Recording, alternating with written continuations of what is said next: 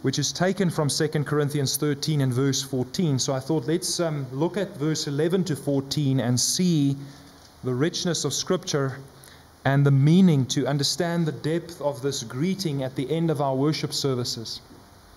So let's read together from verse 11. It's then the closing of the letter. Finally, brothers, rejoice, aim for restoration, comfort one another, agree with one another, live in peace, and the God of love and peace will be with you. Greet one another with a holy kiss. All the saints greet you.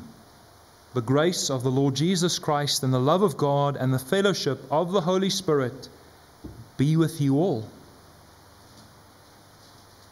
As I open up this text to us this evening, you'll see the title of the sermon, 6 Corporate Responsibilities of a Local Church. You'll notice that this greeting is a final greeting coming at the end of the letter to the as the second letter to the Corinthians. And Paul now, as the second letter that he wrote to the Corinthian church, calls them to the gospel truths which they know but they are neglecting. You'll know that the specific problem in the Corinthian church is their own conflated idea of what spirituality means. And so they sometimes view themselves individually as more spiritual than their brothers and sisters. There were fights in the previous letter. Paul mentions they were arguing over, I'm of Paul, I'm of Cephas, I'm of Apollos, I'm of Christ. And you also note in the first letter that Paul talks about coming to them and hoping to find them repentant of many of these things. But the second letter that he writes to the Corinthian church, we find that the things that he addressed in the first letter have not got any better, but in fact they have worsened. And Paul needs to speak more urgently to them, more with a tone of urgency and worry, but with a tone of compassion towards them. We'll just look at chapter 10. If you just page there quickly at chapter 10. He says, I, Paul, myself, entreat you by the meekness and the gentleness of Christ. I who am humble when face to face with you, but bold toward you when I am away. I beg of you that when I am present I may not have to show boldness with confidence, as I count on showing against some who suspect us of walking according to the flesh. You can see some of the issues in the Corinthian church have spiraled into something unwanted, unpleasant. But Paul still loves the Corinthian church as an apostle of Christ. And as someone who knows, you'll remember from the book of Acts, that Paul was told by God himself, I have many people in this place. And Paul stayed in Corinth and ministered amongst the people. And then this church came about, and this church has many problems. And many people would have probably written off this church as, why not just close the doors and start all over? I see some of you smiling at that, because maybe that's the view even of Emmaus Baptist Church sometimes, right? I know, because I've spoken to many people who know the history of our congregation. There are many folks who have thought maybe this church should have closed its doors years ago because of all the problems and the issues. But you see, people tend to look at things, and we tend to look at things from an administrative perspective. Doesn't look good on the books. Doesn't look good on the finances. Doesn't look good on the this and the that. But whatever measure we use to measure a church's health, this is not the measure of Scripture, you see. You see, though the church in Corinth had many problems, it was still the church of Christ in Corinth. Though they are limping along in many senses, they are still the church of Jesus Christ in that place. Are we, the Emmaus Baptist Church, still a church of Christ here in this place? I believe so. I believe so. I hope you are thoroughly convinced of this as well.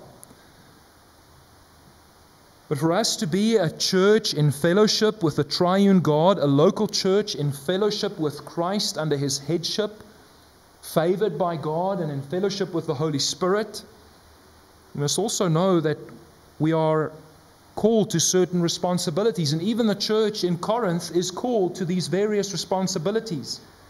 So though he's spoken in such a way in chapter 10, when Paul writes, now at the end he tells the brothers, finally, brothers, rejoice. Boy, he's just threatened us to come and speak harshly to us. Now he's telling us, rejoice. The same man who was bold toward them in certain cases, confronting them with certain of the sins and certain of the thinking of the people in the church, is now the one greeting them all and saying, finally, brothers, rejoice. This is a greeting to the whole church. Finally, brothers, rejoice. You'll see these responsibilities, they are imperatives in the you plural. You all rejoice. Finally, brothers, you all rejoice. It's an instruction, it's an imperative. The word rejoice here is not just to say, don't worry, be happy. It's not just don't worry, be happy. What he's saying with the word rejoice, it's linked to the word from which we get grace. Rejoice because of the grace you have received. Properly, it means to delight in the grace that God has given us, to experience God's grace and favor, to be conscious then of His goodness toward us. Where is the source then of this happiness and rejoicing and joy? You see? This is our joy, not that we have everything sorted out on the books, not that we look good to a world outside, but that we rejoice because we know that we've received grace and favor from God. We are God's favored ones and beloved ones, aren't we?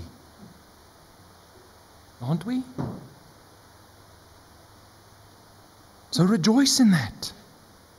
Rejoice. Let this be your joy. Let this be your comfort. God is at work in your midst. He is the one who is building His church. He is the one who is addressing the sins in the church. He is the one to sort out all of the problems. You see, this is the confidence of even Paul the Apostle.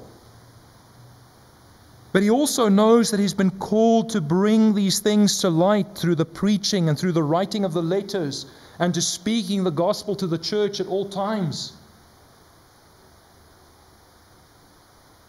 I want you to see the connection here between the faith and the words of Jesus Christ and the power of the word of Christ that we looked at this morning. If our confidence is in the power of Christ's word to heal a son, right, like He did for the nobleman this morning, do we as a church corporately have faith that the word of Christ will fix the problems that we have? Or do we continually need to think, I just need to fix this problem so that we can continue listening to the word of Christ? You see, if we have that kind of view, we tend to think we can say to Christ, I have no time to listen to you, I have things to sort out, and then I'll come to listen to you whenever I have time. You see? You see, that doesn't reflect faith and confidence that Christ is the one who builds His church. That doesn't reflect faith and confidence that Christ is the one who leads us through all trials and difficulties. We don't believe then in the divine power of God's word to sort out these things, do we? If that's our outlook. But if we continually devote ourselves to God's word, to listening to Him, to being obedient, to rejoice in the grace that is sufficient for this day. I mean, we've sung it twice now. We've read it in the psalm. God is with us every day. His mercy is new every day. And just notice, when I speak about these 6 corporate responsibilities with each one, I want to remind us again, we have this responsibility because we are in fellowship. We are in fellowship with the triune God. Rejoice because it's God's grace that is shining upon you. God is gracious to us, therefore we have the responsibility to respond. Not with saggy shoulders and, I'm so favored by God. What a burden. How can you react? It doesn't make sense.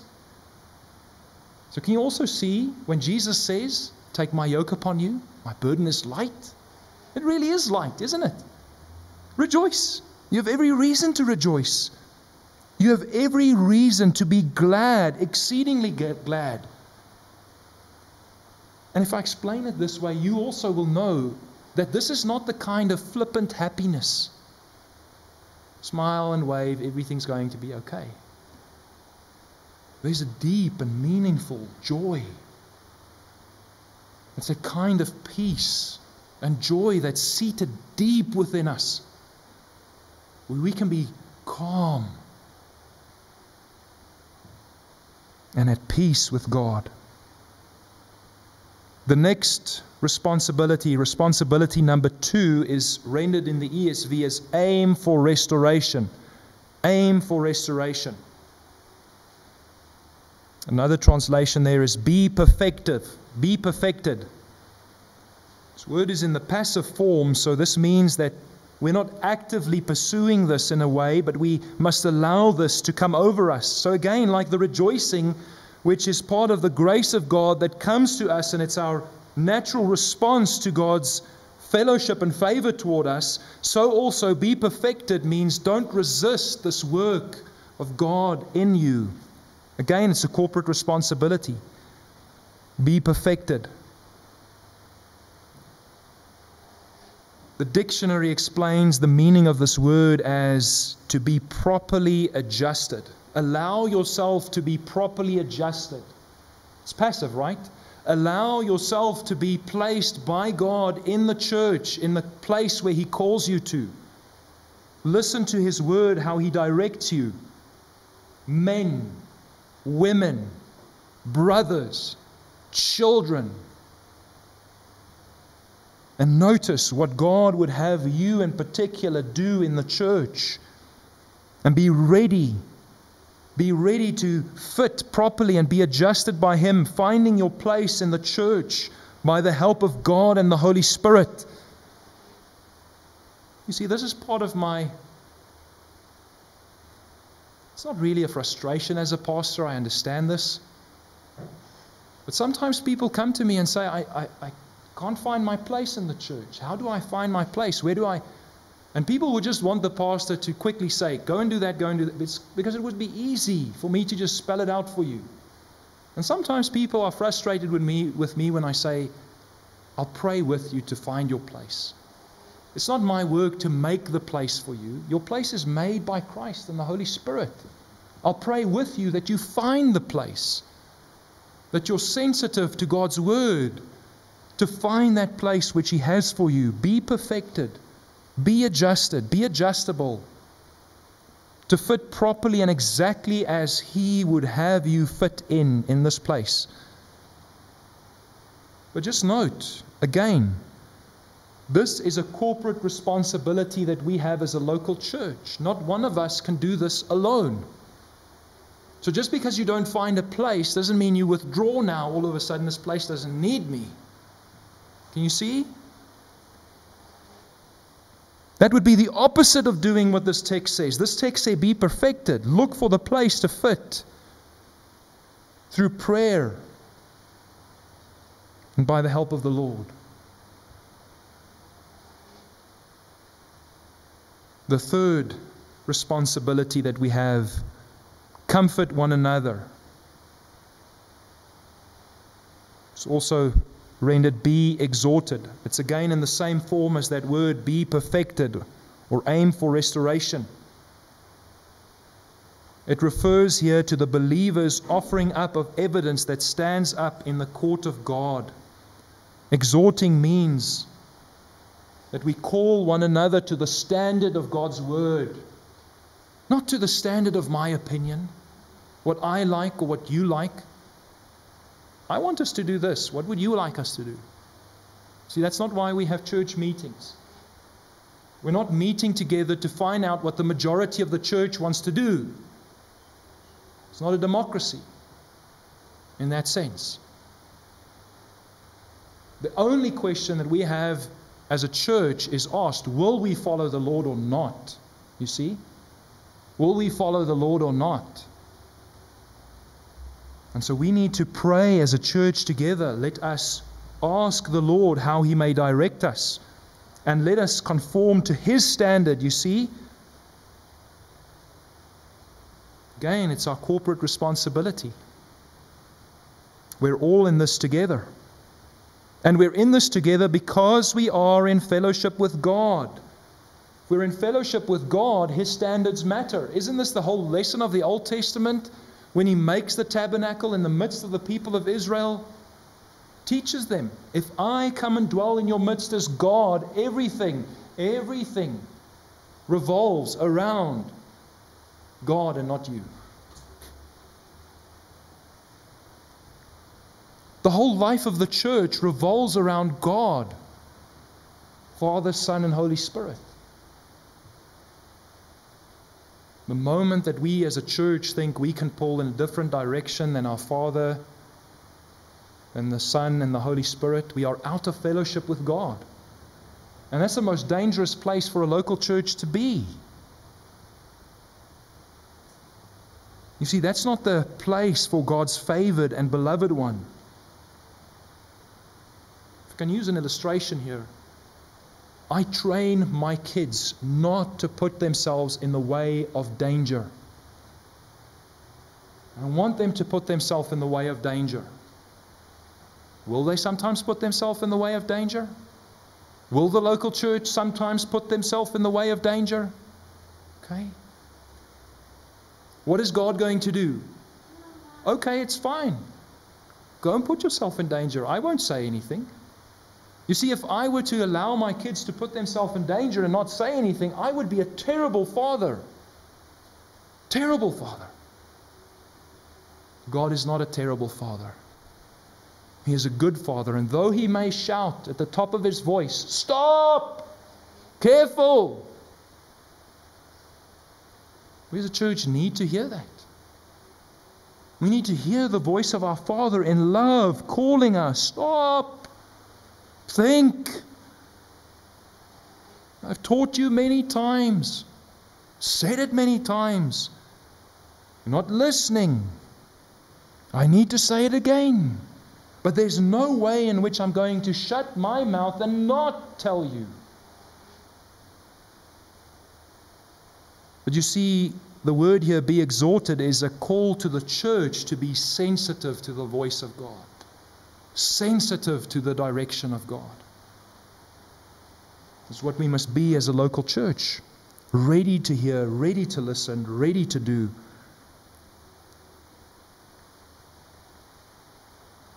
The fourth responsibility. Agree with one another, says the ESV. Another translation may render it, be of the same mind. Be of the same mind. Well, some of you will know that word mind from Colossians 3 already. Mind here does not mean the brain. Mind does not mean the intellect. Mind does not mean you have to sit with a systematic theology textbook and agree on every point of doctrine in every way. Because the fellowship of the local church is not based upon our broad agreement with particular points of doctrine, or my understanding of them, or your understanding of them. But fellowship in the church is to be of the same mind.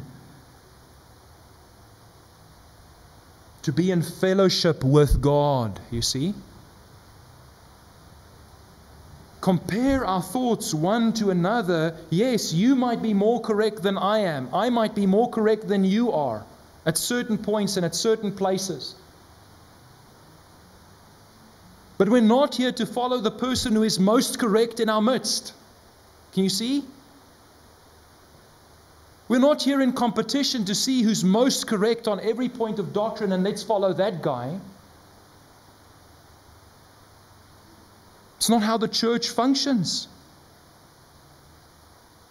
It's not how the church functions, because God Himself tells us in Isaiah, my ways are higher than your ways, my thoughts are higher than your thoughts.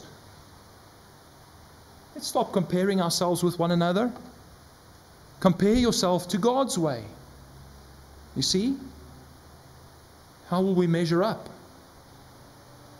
And then we must all bow and say, I'm not more correct than God. Right? I must let this issue go. I must let this debate. I must leave, because this is not honoring to the Lord. Be of the same mind here is not just about the intellect. This word for mind more closely relates to the diaphragm rather than the brain. Because it talks not just about our thinking capacity, our intellectual capacity, but our capacity to regulate ourselves. The diaphragm is there to regulate your inward parts, regulate your breath. Breathe in, breathe out. Regulate all of the inside. Sometimes we have the spiritual hiccups. Spiritual hiccups mean our diaphragm is moving in an irregular way. Hiccups are not natural. It's not the natural state. Hiccups are the unnatural state when our brain tells us, breathe in, but the diaphragm says, breathe out. And then all of a sudden the diaphragm hits your lungs and it pushes that air out and you make that funny noise.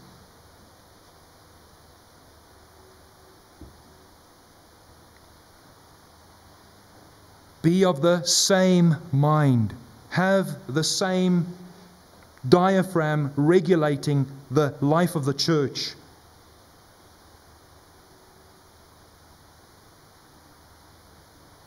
We should have the personal opinions of Christ rule us. We should have Christ ruling in our midst, as Paul puts it in Colossians 3. As Christ rules, he uses that word rule to indicate, let Christ be the one to make the decisions, to act as an umpire or a referee in your life. Let Him be the one to regulate everything. Can you see that to be of the same mind means to let Christ rule in the church? Let Him be the one to tell us, be still, wait, go, breathe, do.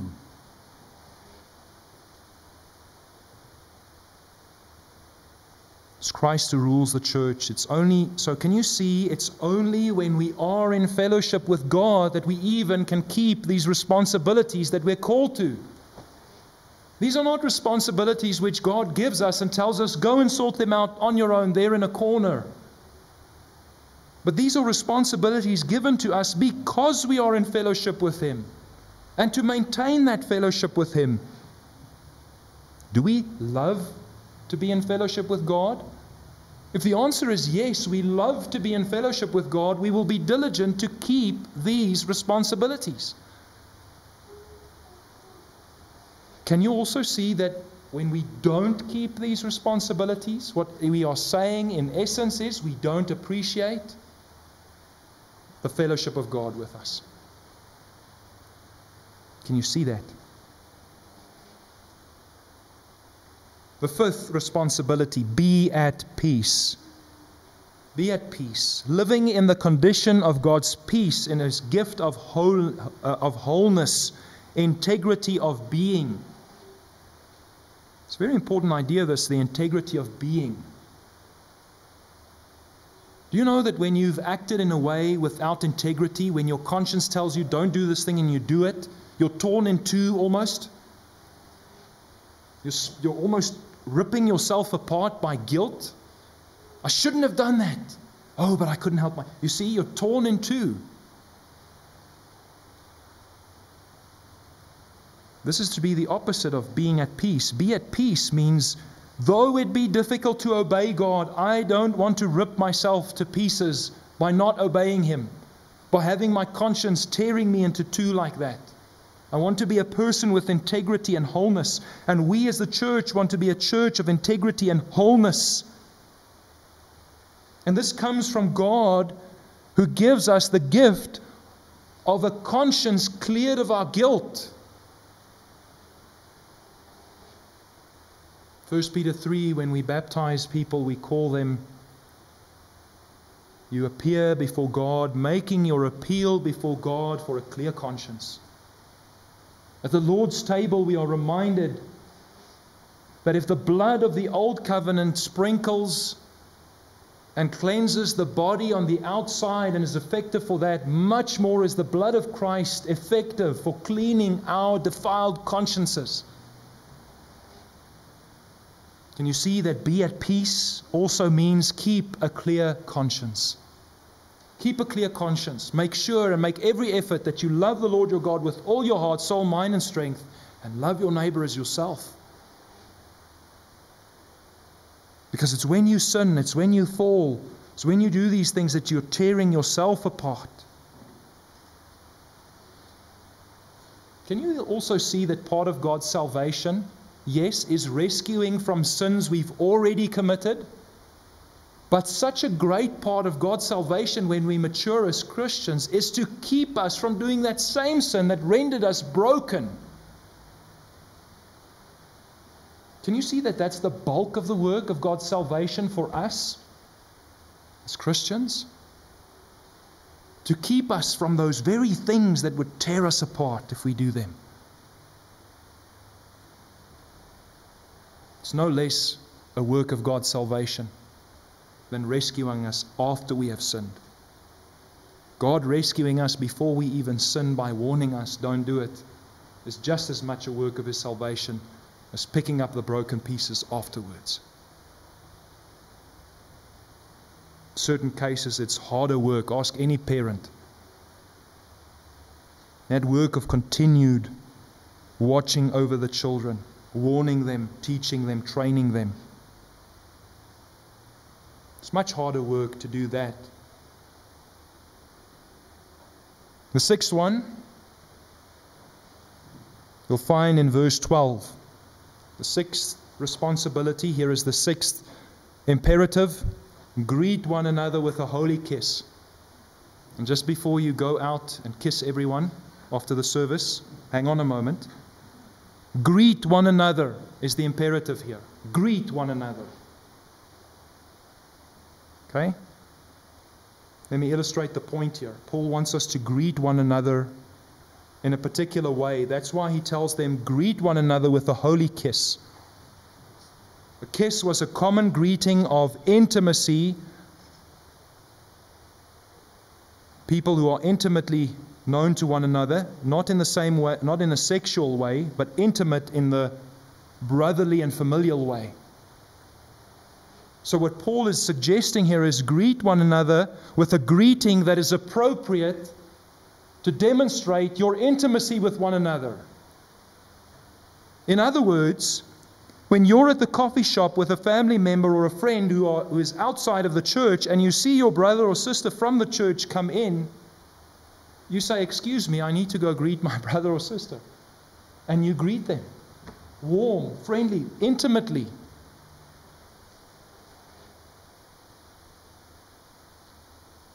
You see, do you greet them in this way? Your brothers and sisters from church, are you happy to see one another? Do you have this kind of intimacy with one another? Or do you hide your face away? Your friends ask you, who's that? Oh, wait, just sit. Did they go yet? Yes, they're gone. Who was that? No, that's just someone from my church. Can you see the damage this does to the local church's responsibility to be in fellowship with God and the people of God? What message are you sending? How will you minister to your friends and your family members who you want to become a part of your church, but this is the way you treat people in your church? Oh, you should come to our church. Oh, that church where you hide your face away when you greet one another. I've seen you do it. You hypocrite. You pretend to love your church, but you don't. You see, this is the kind of things that just confirm atheists in their atheism. Because they stumble over Christians who don't even understand the basic 101 of Christianity.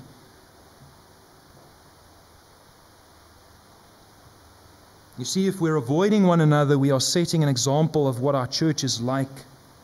If you join our church, we will duck and dive and avoid you like the plague.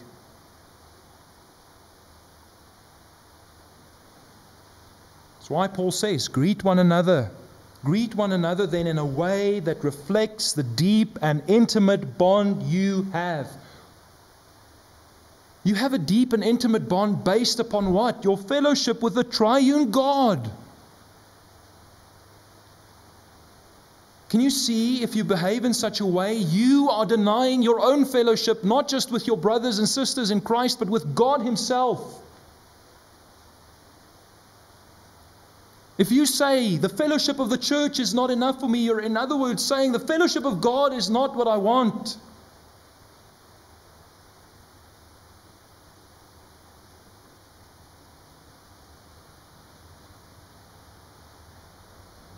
You see, then this benediction at the end is meaningless.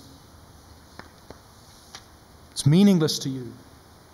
Because when we say, may the grace of the Lord Jesus Christ and the love of God and the fellowship of the Holy Spirit be with you all. May the triune God in His fullness, Father, Son, and Holy Spirit, may He be graciously inclined to you. May He give you favor. May He give you His love. May He extend the right hand of fellowship to you. And He does that in order for you to keep these responsibilities. When you duck and dive, you're saying, in other words, no thanks. I don't want fellowship with God. I don't want fellowship with His church. I want to talk for a moment here about something that I've recognized in all of us. I even recognize this in myself. Our time and our day is a day in which individuals long for fellowship. We all long to have deep and meaningful relationships.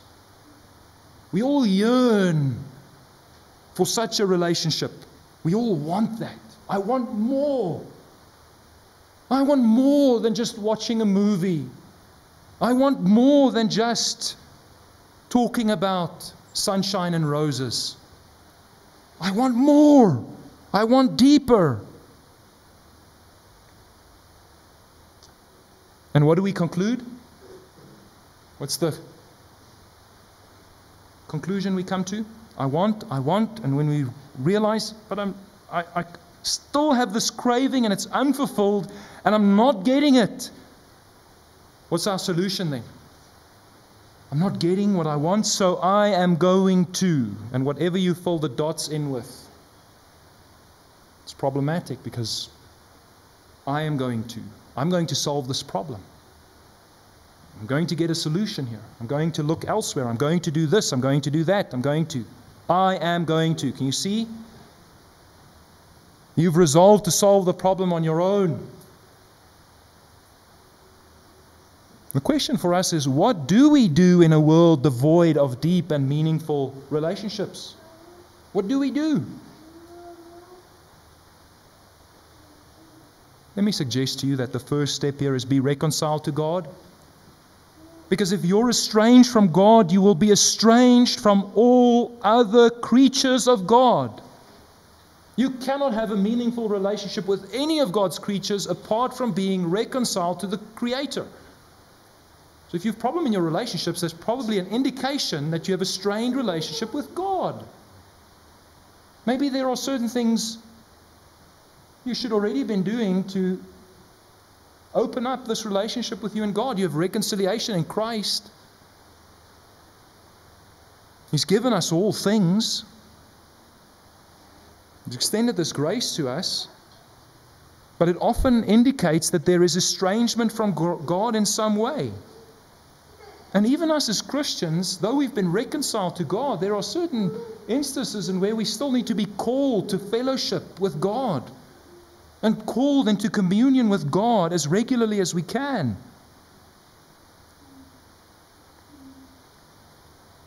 Because you see, it's difficult to maintain a relationship with someone who is far from God. It's difficult to maintain a relationship with someone who is far from God. That includes people who you have a relationship with who is far from God. And also, when you are far from God, it's difficult to maintain a relationship with you. Don't fail to notice that as well. Don't just look at other people who are far from God and think, oh, it's difficult to maintain a relationship with them. Sometimes you have strained relationship with a lot of people because you are far from God. Evaluate which is the case.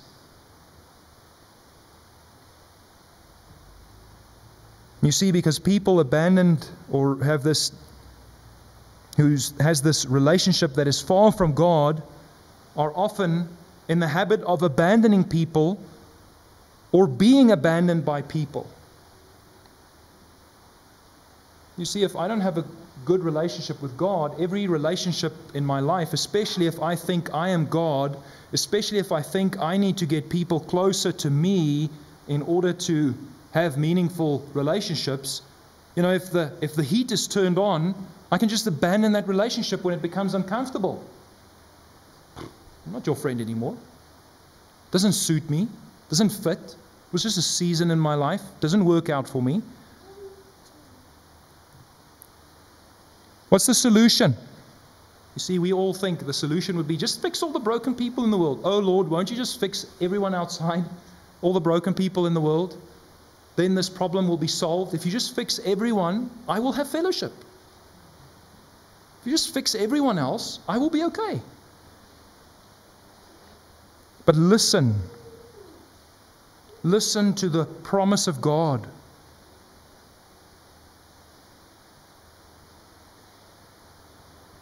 Listen to the promises of God here. May the grace of the Lord Jesus Christ, the love of God the Father, and the fellowship of the Holy Spirit be with you. We have been created with a need for fellowship. We have a need for fellowship. We have a want. So can you see how God has placed this want, this need in us that cannot be fulfilled by anything but Himself? Can't have it fulfilled any other way.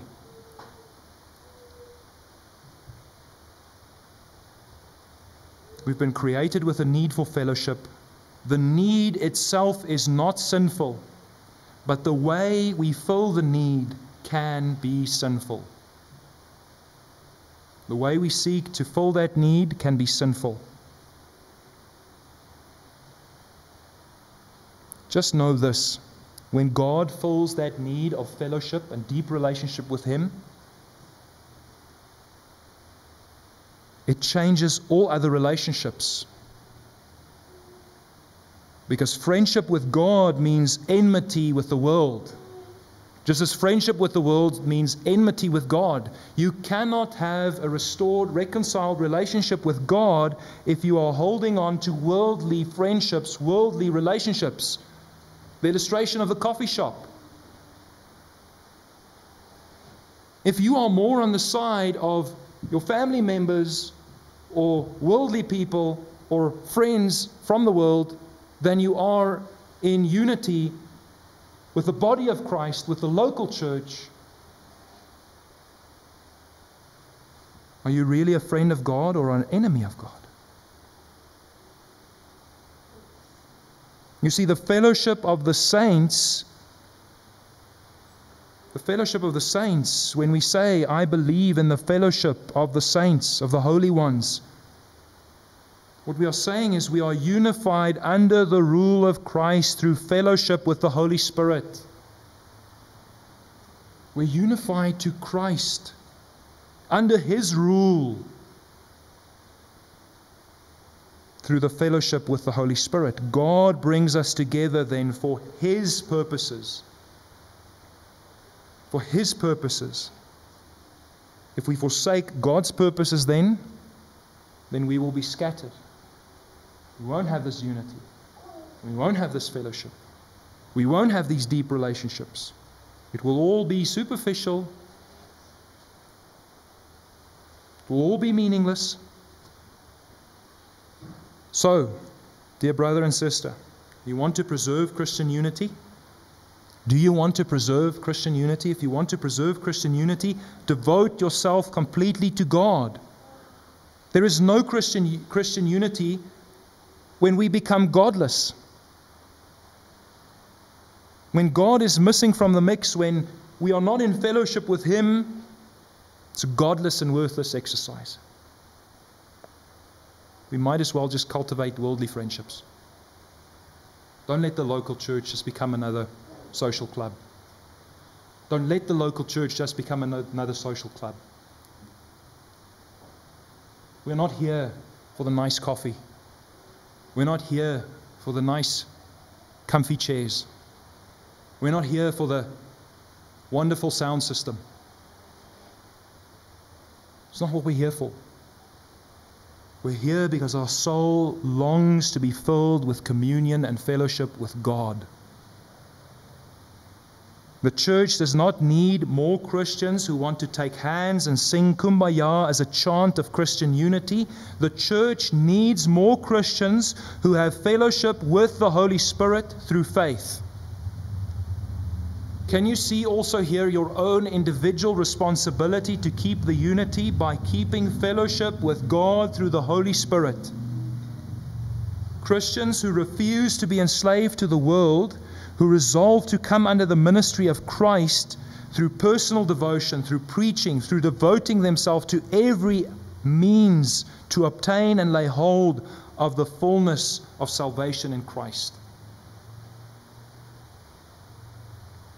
Christian unity then and fellowship is the work of the Holy Spirit and not a work of the flesh.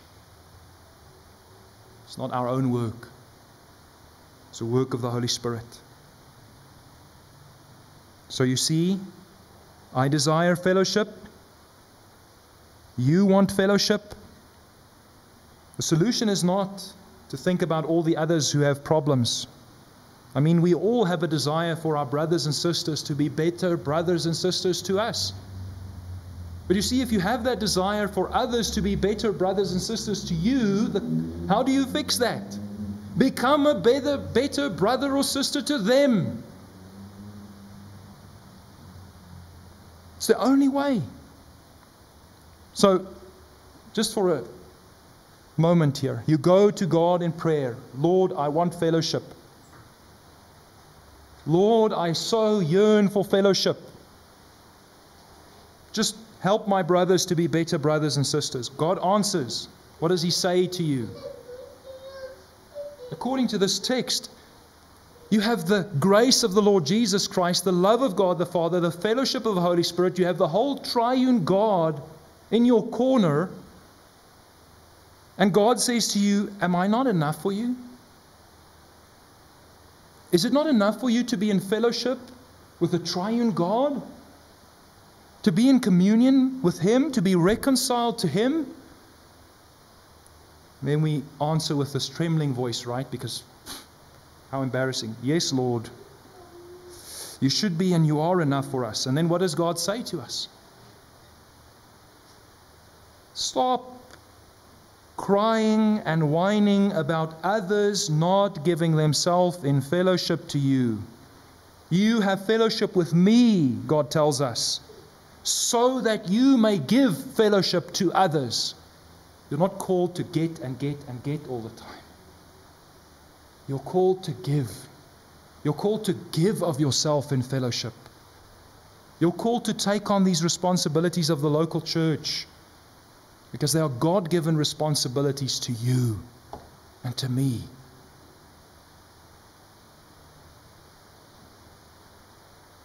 You see, then and only then will our fellowship, the supply of our fellowship, will then not be in the flesh, but in the power of the Holy Spirit. If more of us just hear from God, give. I have given to you, therefore go and give. That's why we pray these things. May the grace of the Lord Jesus Christ and the love of God and the fellowship of the Holy Spirit, may God grant you all of these things, so that you may take the things granted by God and accomplish these responsibilities that He's laid upon you.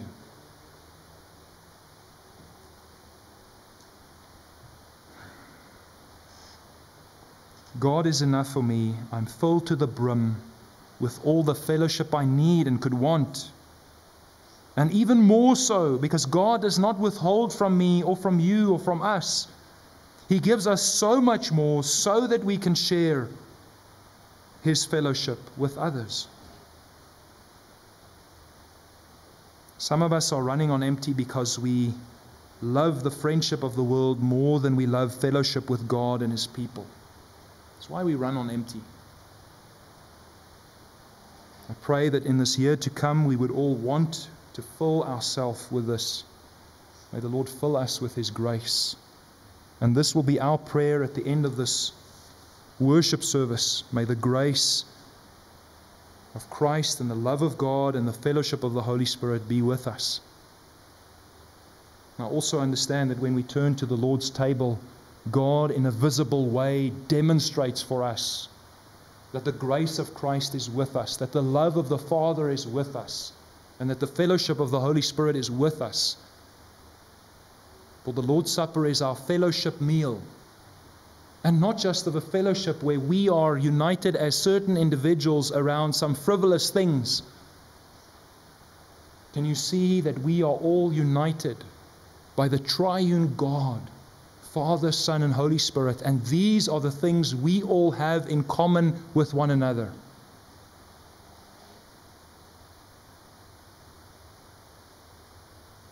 May the Lord help us as we approach His table. May He deepen our faith and our understanding of these things.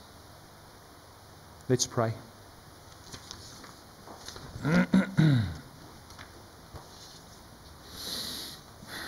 Our Heavenly Father, we thank You for Your Word. Thank You that You've highlighted for us these responsibilities that we have as the local church. But also thank You so much that these responsibilities are laid upon us because we have fellowship with You. And, oh Lord, they press upon us in our hearts more deeply, us who realize and recognize the depth of the relationship that we have with You, our God. And so we pray that You may help us and give us the strength by the Holy Spirit to, as a church, as this local church here in this place, to do and to exercise these responsibilities as a local church under Christ our head. And may You then continue to knit us together in one body under Christ our head. Thank You also for blessing us this evening with the Lord's Supper as a visible demonstration of the grace and the love and the fellowship that we have with You, our God, through Christ Jesus our Lord. Stir our hearts to a greater resolve and work faith in us. Grow us, O Lord, in Jesus' name. Amen. Let us now stand and sing.